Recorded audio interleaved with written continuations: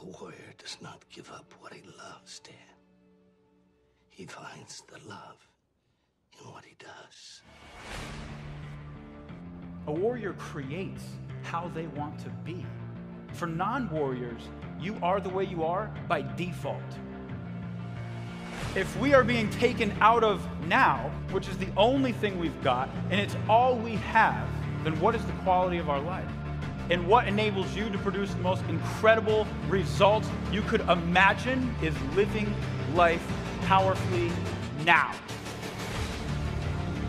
So I say, as you look into the future, while other people are giving up, feeling like victims, feeling powerless, becoming negative, turning on each other rather than to each other, feeling that they can't make it. Be ye not conformed to this world, but be ye transformed by the renewing of your mind with the mindset of that it's possible that we can save this generation. It's possible that we can create new industries, a new economy. It's possible that I can find a new profession, a new job. It's possible I can create a new life. And it's necessary that I become actively involved in becoming a positive force in my life and on the planet. And it's me, yes, it's you, it's all of us, pulling together, working together to create this brand new future.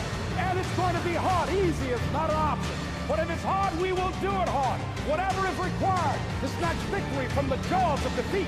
And it's worth it, yes. It's worth whatever we have to do. And once we know that, it is done. It is done. It is done. It is done.